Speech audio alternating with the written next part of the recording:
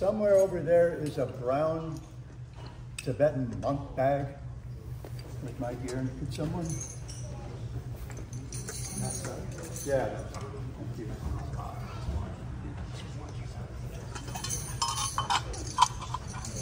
On the floor, I'd like to welcome also our dear friends Jaya and Madhava Prabhus. They served here for many, many years. In Arizona or Hawaii? They're between Arizona and Hawaii, somewhere in the ocean. Anyways, we'd like to welcome them. They served here, did a lot of our landscaping and groundskeeping for years and years, and many of the flowers that were grown for the deities. So I'd like to give them a warm welcome as well.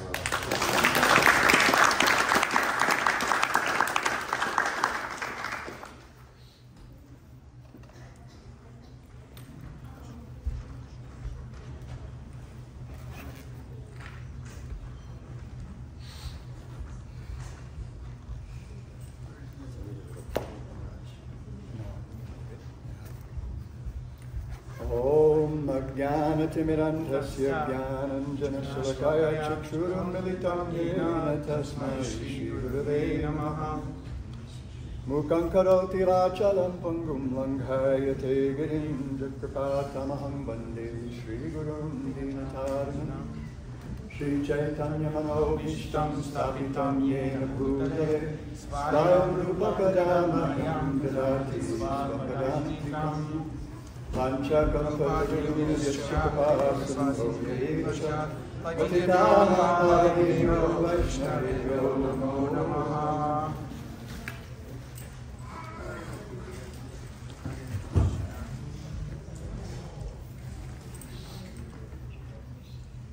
Krishna Prabhu said that there would be a little talk on the Bhagavad Gita.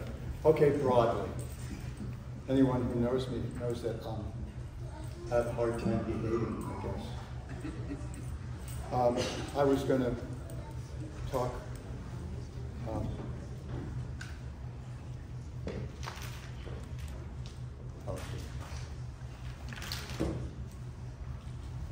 was going to start with a couple of paragraphs from Srila Prabhupada's preface to his presentation of Srimad Bhagavatam. And I seem to have lost it. Oh, here we go. I've been reflecting the last couple of weeks. I've just been off the island of Oahu for the first time since December 2019. I went back there just before the plague. And I had a really wonderful, I had a great excuse not to leave the islands. I'm not one of those people who have ever experienced rock fever. I've probably spent somewhere between 50 and 60% of my life since 1967 in the islands. I'm very grateful to Shri Krishna Prabhu and Vrinda Sundari for inviting me here, and for the other devotees, Chandra Das and everyone. Mother Nidra is off every morning. She loads me down with the plate on the other side. But it's so heavy I have to share it with you and then. I've been looking forward to coming back to Denver for a long time, because I especially remember this crowd. We had wonderful programs. I think I got here on Friday night. We went to a really, really nice home program somewhere out in the suburbs. And then I gave a bunch of classes over the weekend through Tuesday. But I was quite amazed by the Sunday Feast crowd. This is such a wonderfully diverse group of folks sitting at the lotus feet of Radha, Shri Radha Govinda. And so you're a big reason I've been looking forward to coming back here. So I flew to Dallas and then Houston and then up here, and I didn't know how long I was going to stay or exactly where I was going to go next. I'm kind of figuring out the next step right now, but I'm just really happy to be here. I wanted, what I've been reflecting on since I've been associating with so many wonderful devotees over the last 3 weeks, is the noble purposes of the Hare Krishna Society, the noble purposes of the International Society for Krishna Consciousness, which Srila Prabhupada worked so hard to establish. And as I think someone was observing recently, I can't remember where I heard it, I listen to too many classes sometimes. Some too many and not enough. How the extraordinary changes we made in our lives, especially in the early days. Oh, I was listening to a talk by Radha Kirtan, one of his talks last couple of days, and he made that observation. We did crazy stuff. I mean, it was just, we turned our back on everything. We went and slept on the floor. I slept in the yard. I slept in the front yard when I was a brahmachari. And so this is why Srila Prabhupada did this. Why, as he was about to turn 70, got on a freighter after having cajoled the owner of the steamship line. I mean, he did a sit-down strike outside her office until she would meet with him. And then when she met with him, anybody ever seen the video of Srimati Morarji recounting her encounters with Srila Prabhupada in Mumbai back in 1965? It was it's so refreshing to watch. She says, I told him, you're crazy, you old man. It's cold there. There's nothing to eat. You'll die there. Forget it. And still Srila Prabhupada persisted. To her credit, she relented. And this is why. Srila Prabhupada wrote, we must know the present need of human society. And what is that need? Human society is no longer bounded by geographical limits to particular countries or communities. He was writing this in 1958 or 9. It's how many years is it later? That'll remind me how old I am. Human society is broader than in the Middle Ages, and in the world, tendency is toward one state or one human society. The ideals of spiritual communism, according to Srimad Bhagavatam, are based more or less on the oneness of the entire human society, yea, of the entire energy of the living beings. The need is felt by great thinkers to make this a successful ideology. Srimad Bhagavatam will fill this need in human society. It begins, therefore, with an aphorism of Vedanta philosophy, to establish the idea of a common cause. Human society at the present moment is not in the darkness of oblivion. Sometimes we wonder. It has made rapid progress in the fields of material comforts, education, and economic development throughout the entire world. But there is a pinprick somewhere in the social body at large, and therefore there are large-scale quarrels.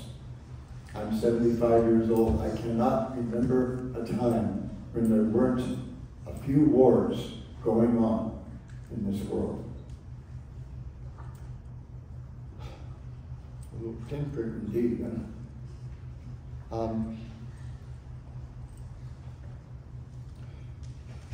And therefore there are large-scale quarrels even over less important issues. There is a need of a clue as to how humanity can become one in peace, friendship, and prosperity with a common cause. Srimad Bhagavatam will fill this need, for it is a cultural presentation for the re-spiritualization of the entire human society. So, this was Srila Prabhupada's says, if I won't behave, it won't either, I guess. We'll figure it out.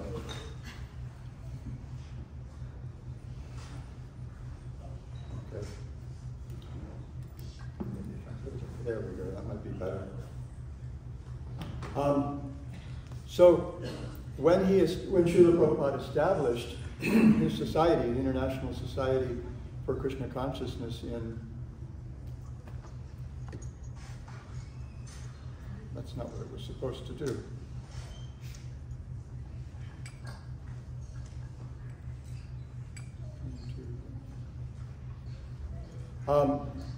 he laid out several purposes, and it would have been easy for me to recall them if looks like I might have closed that. Yeah.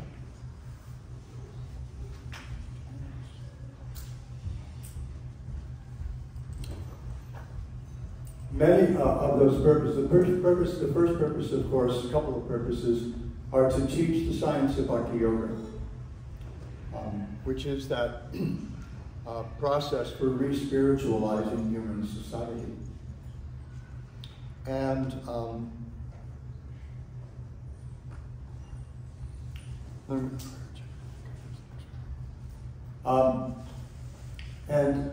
then, over several of those purposes, he addressed the need for the society to serve as a forum for bringing devotees of the Lord together so that we can mutually,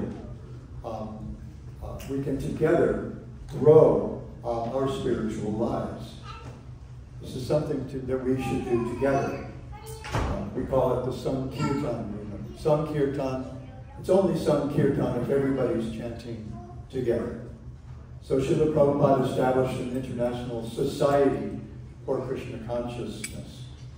And he exhorted his disciples along the way over and over and over again to work together cooperatively to grow this society. So when I think about growing the society and the purpose for doing that, what impact that might have on the participants, the individual practitioners who are working together,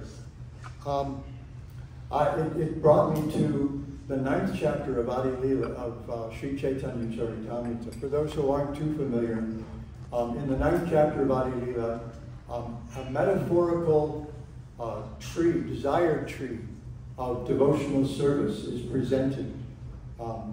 And that tree is all the different devotees working together to spread Krishna consciousness. And the roots of that tree were, I think it was 9 very heavy-duty sannyasis. So you need something heavy to anchor the tree, right? We know that in Hawaii there are some trees that may not have very deep roots, and when we have a big storm come, they might fall over. And we recently had a huge, this was during the mango season, we had a mango tree that hadn't been attended to for several years. And there was one very large branch that was going over some spaces where we park the devotees' cars for when we have public programs, big public programs, so that they're out of the way, and the little parking lot that we have is available for guests' cars. And our temple president, Kusha, who, coincidentally, met the devotees the same night I did, and moved into the temple the same day. We both moved into we met the devotees at a Jimi Hendrix concert at the Waikiki Shell in May of '69. And that was the first time either of us chanted with the devotees. So as far as I'm concerned, Jimi Hendrix is just okay. People can say what they like about it, but he was instrumental in my meeting the devotees. And a few months later, with different adventures going on in the meantime, one day, each of us found ourselves moving into the temple. This was I think it was a few days before Gaur Purnima in 1970. So this huge branch, it was a great big branch, and it was really loaded with mangoes. And it wasn't even necessarily a storm. It was just enough wind to really kind of get it going. And the weight of the mangoes was so great that the branch fell smack on Kusha's car and crushed it. She has a new car now, thanks to her insurance. So, when I think about growing the society, I think about Lord Chaitanya. This was his quandary. Lord Chaitanya, so he's talking about, he presents himself as a mali, a gardener. But then he says, I'm just one person. As I'm the only guard, as all the parts of this tree are spiritually cognizant, and as they grow, they spread all over the world. I am the only gardener. How many places can I go? How many fruits can I pick and distribute? It would certainly be a very laborious task to pick the fruits and distribute them alone. Anybody here familiar with the 3rd verse of the Srimad Bhagavatam? The 3rd verse of the Srimad Bhagavatam, it's the Ashirvad or blessing verse of the Bhagavatam. I can't see that. Oh dear. God, somebody unplug that clock, please. I have a problem with time. I don't talk much. I keep to myself a lot, but once I get going, it's a disaster. Where was I? 3rd verse. The 3rd verse of the Bhagavatam. So Krishnadas Kaviraj tells us, explains in Sri Chaitanya Charitamrita that a Mangalachara, or an auspicious invocation to a sacred text, has 3 parts. One is namaskar, offering obeisances to the deity of the text. Second is vastu nirdesha, which states the purpose, and in the case of the Bhagavatam as well, the audience, the probably most receptive audience as well. And these 2 things, we see this even in epic poetry in the West. We see this in Homer's Iliad, the Odyssey. You see it and so you even see it in Milton's Paradise Lost, written, an epic poem written in English, where he invokes as his muse the Lord, and he explains the purpose of the poem to justify the ways of God to man. So Bhagavatam has this, and then the 3rd part is the Ashirvada, or blessing. This is the benediction that we get from reading Srimad Bhagavatam in this case. And that is that this Bhagavatam, it explains that the Bhagavatam is the ripened fruit of Vedic knowledge. And that those who are qualified will be able to actually taste and appreciate this fruit. And one of our teachers, one of our previous teachers from about 350 years ago, explains just what the Bhagavatam means by that. This is a fruit. It doesn't have any skin, doesn't have a pit, doesn't have fibers. It's just juice. So how do you consume it? You have to drink it. It's the only way you can take it. You can drink it. And we drink this fruit through the ears. And Vishwanath Chakravarti, I'll paraphrase in a little cruder, maybe colloquial language. Vishwanath Chakravarti Thakur says that those who know how to relish this will drink and drink until they pass out. And when they come to again, they get up and drink some more. And when they pass out, they get up and they drink some more. It's meant to make us a little mad after Krishna.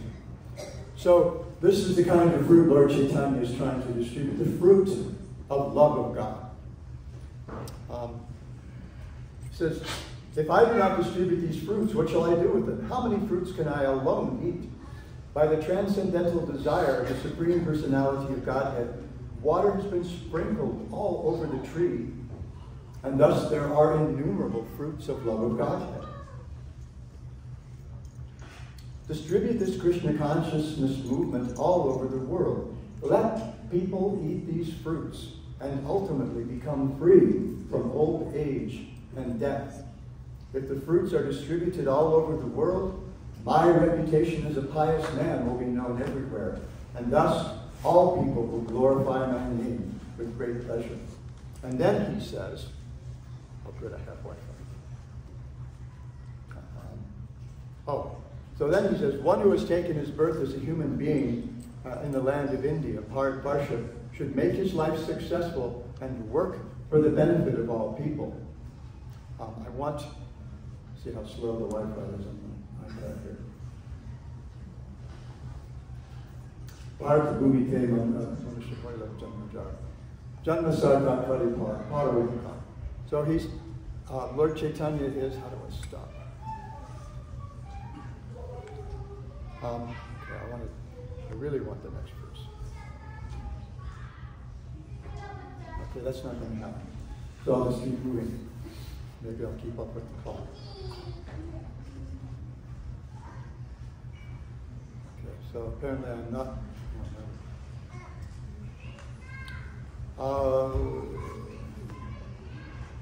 So this is, everybody's decided not to take it to me. So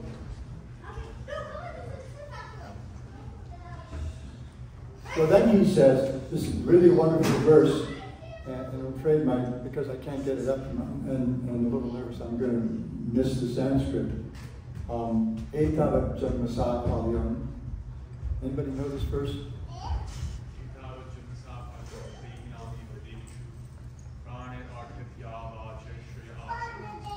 Thank you.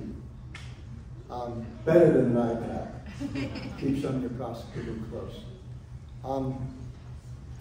He said, it is the duty of every living being to perform welfare activities for the benefit of others with his life, wealth, intelligence, and words. Pranaya Raktai Diya Vacha. In other words, Lord Chaitanya, actually he's quoting Krishna here. And I'll come back in a moment for some context. But I want to cover these four things. Pranaya Raktai Diya Vacha. Srila Prabhupada addressed this, he cited this verse a number of times over the years he was with us. And he explained pranaya with your life, artai, whatever assets you have. I was just listening to a talk by Radha Kirtan. He was talking about the toolbox that our karma blesses this particular body with. Whatever skills, assets we have, we should engage those. Pranaya, Tiya, and Vacha. Our intelligence. So Srila Prabhupada once explained, one devotee was asked, well, there's a young household devotee, the fellow who just got married, and he was trying to figure out how he could stay in the fire of Krishna consciousness, how he could stay really meaningfully engaged. So Srila Prabhupada asked one of the leaders to explain, and he wasn't satisfied with the explanation that this leader was beginning to offer. So he cited this verse. And then he said, so pranaya artha vacha. Give your life for spreading Krishna consciousness. But if you can't give your whole life working for spreading Krishna consciousness, then your wealth, artha. And that, he used wealth in that instance. And then tiya, your intelligence. Use your intelligence, he said, to write about Krishna consciousness and to speak to people about Krishna consciousness. Actually, that's not true. He said to write. And he said, if you think you don't have any intelligence, then just tell people what you understand about Krishna. We speak according to what we've heard from our previous teachers and according to our realization. That's what will actually touch people's hearts, will actually move people. So the context here is one day, well, every day when he was a boy in Vrindavan, Sri Krishna would go out to the forest with his friends and the calves when he was little, and when he was a little bigger, with the cows. So apparently when he was a little bigger, it must have been when they were taking care of the cows. Because this one day they went far enough from Vrindavan. This day they didn't pack their own lunches. They often pack their own lunches. That's a whole different, don't get me started on that. We won't get anywhere. We won't have prasadam today.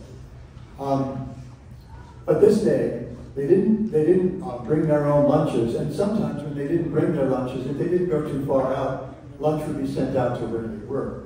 But this time, they were closer to Mathura than Vrindavan. It's the whole thing. This is the kind of lead up to the story of Krishna's blessing the wives of the Brahmins. It's a different class.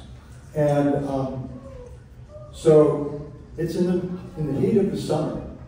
And they're standing in the shade of these trees in the heat of the summer. And Vrindavan can be a hot place in the summer. Those monsoon rains are really welcome because it just cools things down a little. And Krishna standing there with his friends, and he's looking at the trees, and he's saying, just see what noble creatures they are. They're giving us shade. They give everything. They give their bark, their wood, fruits, flowers, leaves, everything that human society needs. The trees provide without measure. They just give. It's like the old Shel Silverstein book, The Giving Tree, which is, it's either very wonderful to read or very difficult to read. When you get to the end, and you don't know, I never know how to feel. I guess which is one of the things that makes it a powerful book. So, and then he says, everybody should be like this. He says they give of themselves without holding back at all. They give us everything. So, and then he says everybody should be like that. So in the next verse he says, just see how these trees are maintaining every living entity. Their birth is successful. Their behavior is just like that of great personalities. For anyone who asks anything from a tree never goes away disappointed. And then he explains that everyone should be like these trees. This is a really wonderful verse. And this takes me to another place which is kind of tied in, but we don't have time for it. Fortunately, I didn't cue it up. It's from a book called The Songs of Trees by a professor at Swan University of the South. Beautifully written book, and especially his introduction. There's something in it that's just so wonderful. It blows my mind every time I read it. I cry every time I read it. And I think this is what our life should be. Because he makes the point that the trees don't stand alone in the forest. It's a whole system, and we know that now. Because of the work like, what's his name, Bolenbeater and Simard, and then Haskell, the fellow who wrote this book. We know that the trees are families. They communicate with each other. They feed each other. They warn each other when there's danger. They compete with each other. Sometimes they kill each other when things get really scarce. They'll take nutrient, mother tree, and a mother tree, she'll kill herself to feed her babies when things are rough. Or she'll steal from another tree to feed her progeny. It's amazing. So Krishna is glorifying the trees, and he's saying that the nobility of human beings is to be like these trees, to give themselves as much as they can for the benefit of others, for the para upakara, for the upliftment, for the benefit of everyone else. So this is why Srila Prabhupada created the International Society for Krishna Consciousness, as he said, to bring the members together for different purposes, for kirtan, for hearing about the glories of Krishna, and for sharing our hearts with others. And the point that he made over and over again is that we are a society, we are a family. We're a society that's intended to be based on love and trust. And as we come together with these purposes in the core of our hearts, that love and that trust will grow. And the impulse to share with others will also grow to the point where it'll be difficult to resist. So, the one point that we can see there is that each of us is actually quite amazing. Krishna tells us in the Bhagavad Gita, right? You're amazing. You're Jiva. You're amazing. Some see the soul as amazing, some think of him as amazing, etc. Point is, we're amazing. We're consciousness. We're in this world of jada, dead matter, inert matter. This thing is nothing without us. If we don't charge the battery, if we don't keep these things tight, it's just junk. It's just stuff. We're different from everything here. We're conscious. We're aware of ourselves and aware of everything else. We're capable. Not only are we eternal, but we're also aware and we're capable of bliss. We're capable of real love. And, especially when it comes to love, we're much better together. That's a society. That's a society. So it's always heartening when we see so many folks coming together with, as Srila Prabhupada says in his preface to the Srimad Bhagavatam, with a common cause. To hear about and glorify Krishna, to take the company of those who also are trying to become Krishna conscious, to taste the wonderful foodstuffs that are offered to Sri Sri Radha, Govinda, Jagannath, Baladev, Subhadra, and Sri Sri Gauranga, words of my heart.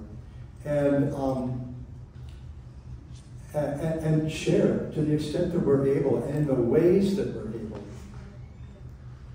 whatever it is we have in our hearts. And we shouldn't be afraid that if we share what we have in our hearts, we're going to lose it, that it's going to become depleted. It grows. That's how we grow, by giving.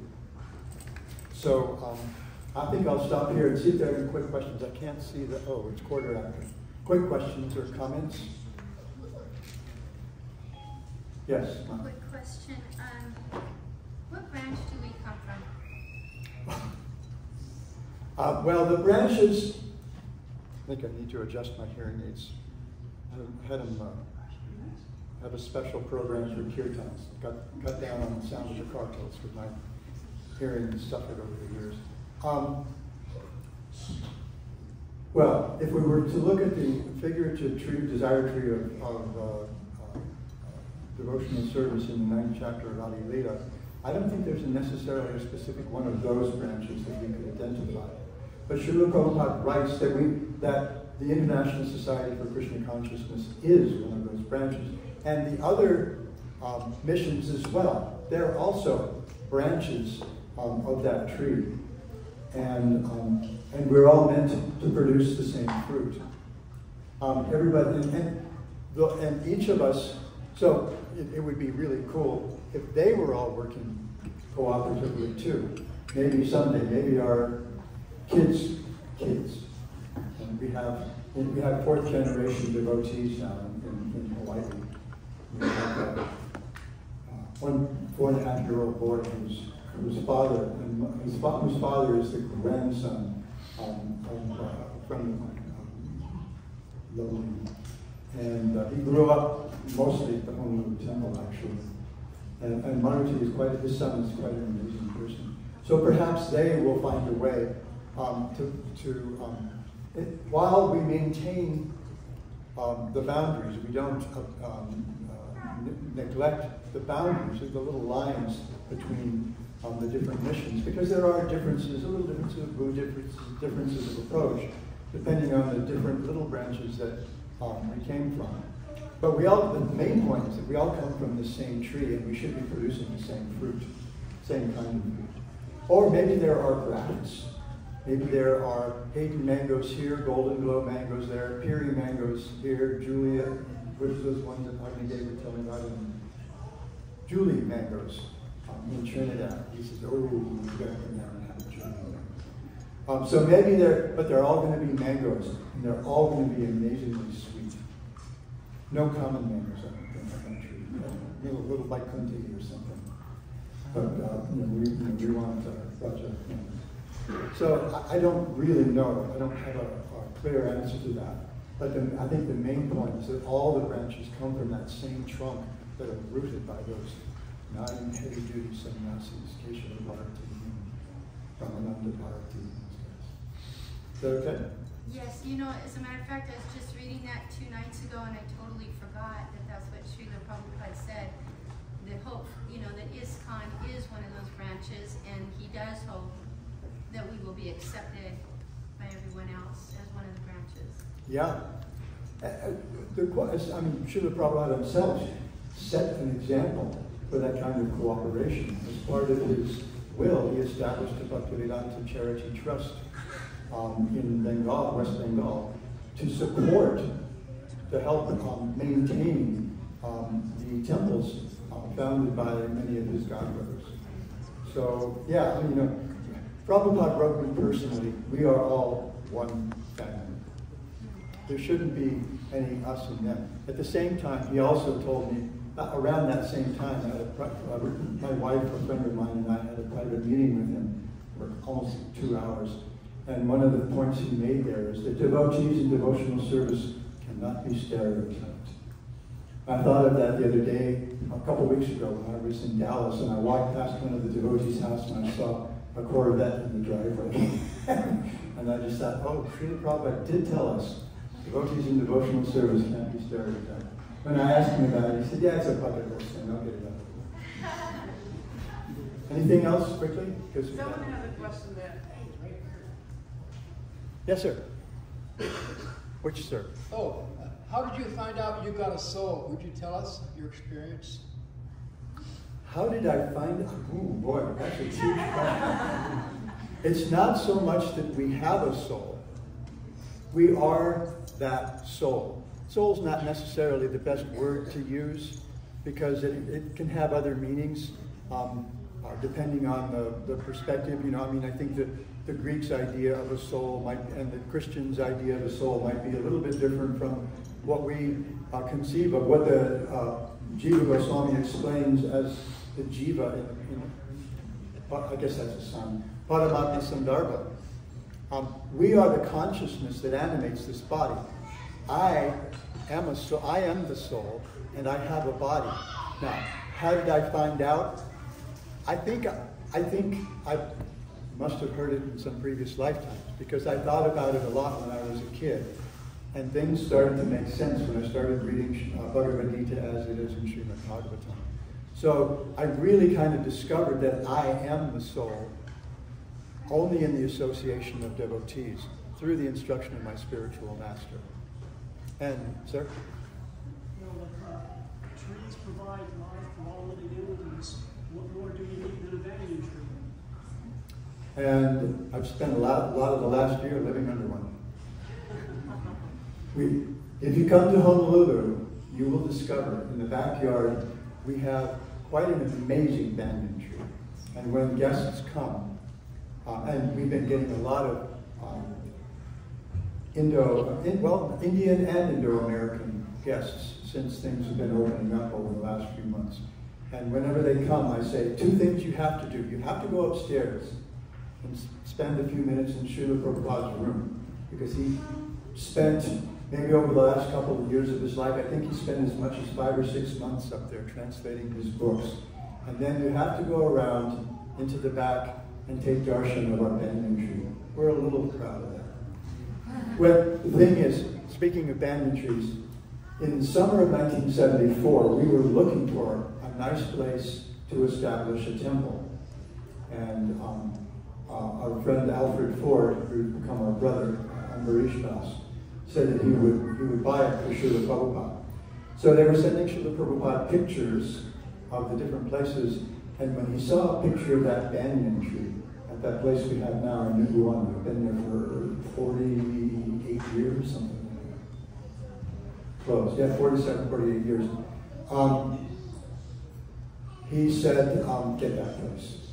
He saw the pictures of that banyan tree, and it's much more expansive now than it was 40-odd years ago. He said, get that place. And Ambarish did, and there we are. So if you come to Honolulu, look for me, and I will make sure that you see Srila Prabhupada's room, and that you I'll take pictures of you with the banyan tree. I've done that a lot, especially while I don't live there, I don't stay there right now when I get back. I've been moved back to my original little hut, but for a while I was staying back there. It was really easy for me because I was walking back and forth, and I would see guests back there taking selfies, trying to take selfies under the banyan tree. And I said, may I help? I said, you want close up? You want panoramic? And he said, both. Landscape, portrait, both. Okay, whatever it is you want, you got it. Thank you all so much for your indulgence.